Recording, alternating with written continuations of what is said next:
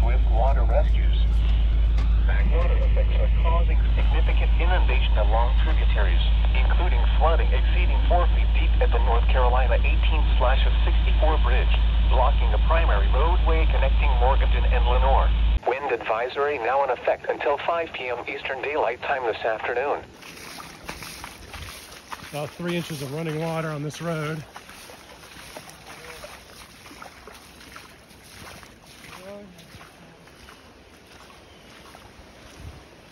What?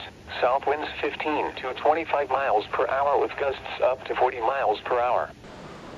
The other guy's working, but you know how officers are. Take credit for everything. Anyway, we almost got this clear. I'll figure out what to do next. Over. Yep, sounds good. Out. Say again. Sorry, hot mic.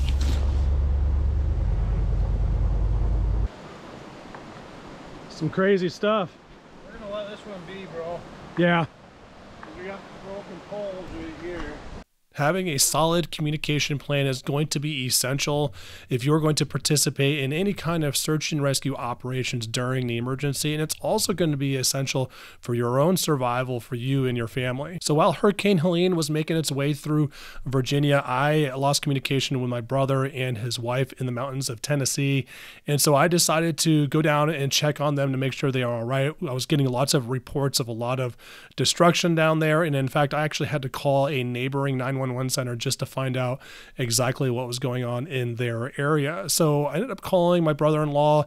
He dropped everything and we started putting together a plan to go down and make sure that they're okay and check on them. And part of my responsibility was coming up with our communication package, which is pretty simple. It essentially was basically 2 GMRS radios. I used the Radioddity GM30 radios, which are pretty cheap on Amazon. They're kind of equivalent to the Bofang, just your typical handheld GMRS radios. I had the radios pre-programmed, and we used these radios to communicate with each other while we were kind of digging and cutting with the chainsaws and kind of making our way in on the road that my brother lived on. And what's really interesting is that these radios weren't just essential for us to be able to communicate, because a lot of times we weren't even in visual range. I was hiking up in deeper onto the road, trying to get ahead of the game, at the same time marking areas that needed to be dug out, neighbors that needed to be dug out, elderly folk, and people like that. And so I was kind of prioritizing the people that I wanted my brother-in-law and my nephew to cut out while I was continuing the search. And so it came in really handy and allowed us to essentially just move and communicate very efficiently.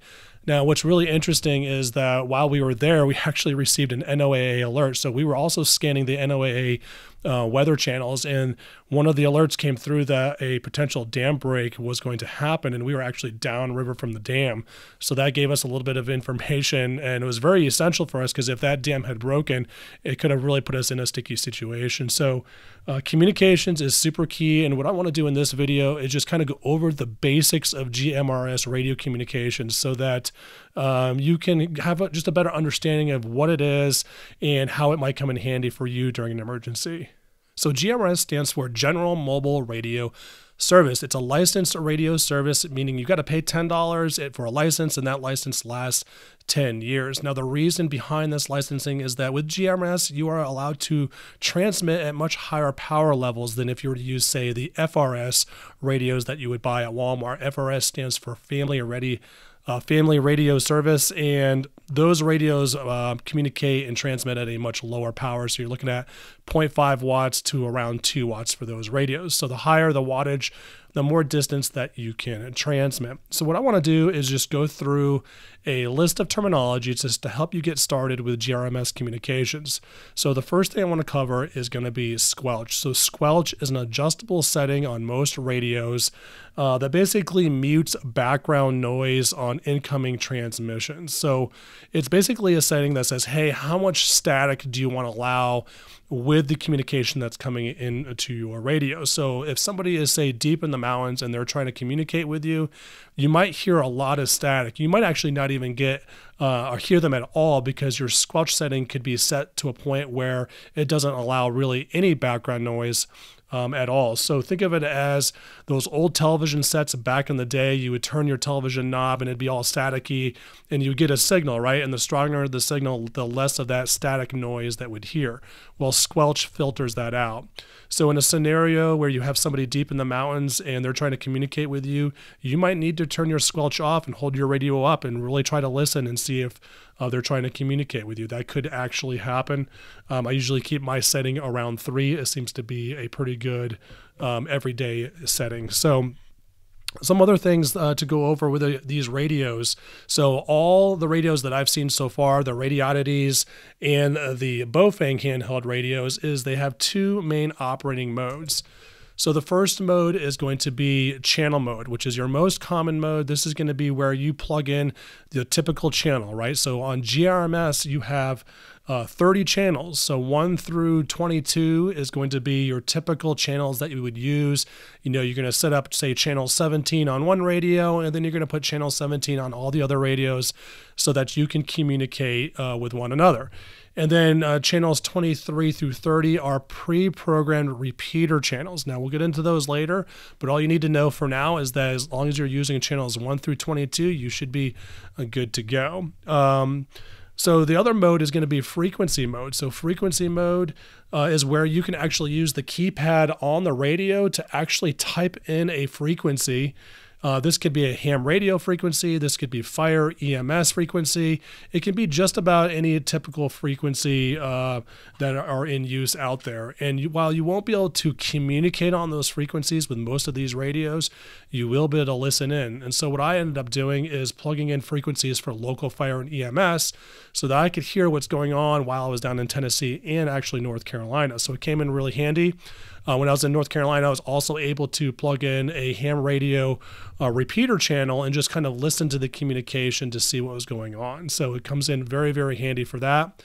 And then, of course, if you're doing any kind of custom channel settings for GMRS, you can obviously type in on the keypad here a GMRS frequency and set up some other settings. And so frequency mode is kind of what lets you type in frequencies, whereas channel mode is what's going to really just get you started out of the box and let you start communicating right away.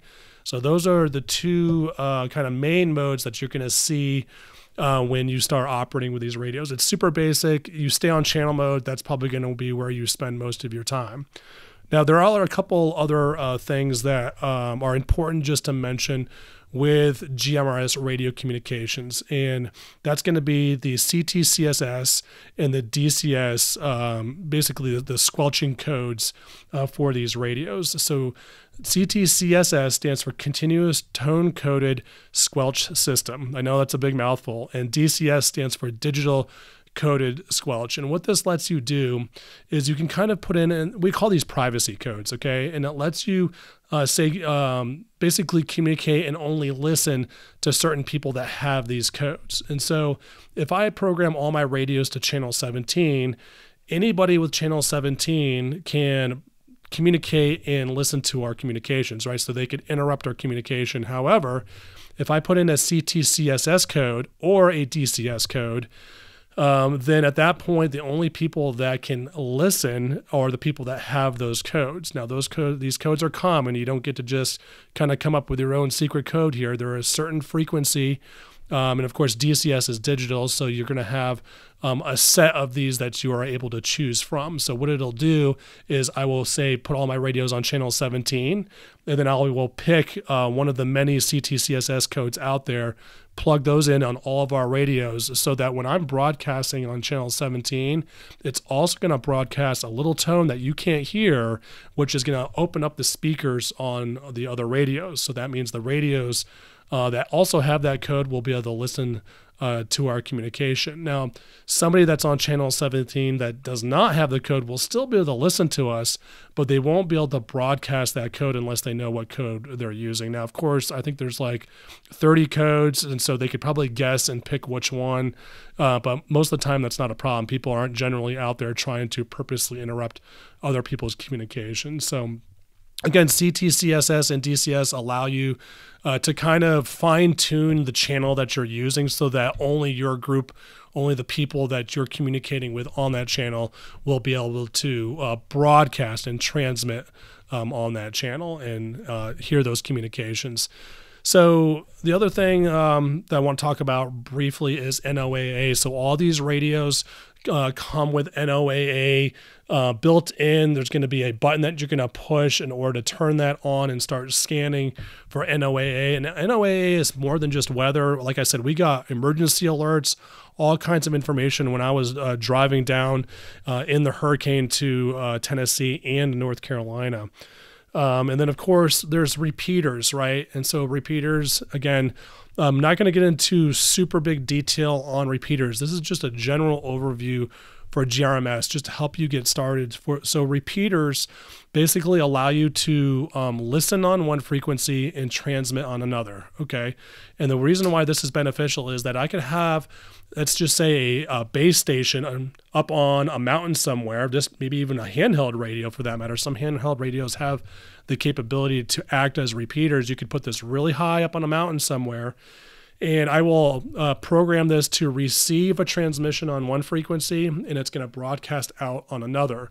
And so it's repeating the signal, right? It's repeating the transmission.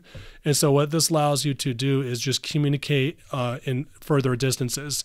So when you go to, say, channel 17, and you start talking on channel 17, you're sending and receiving on the same frequency.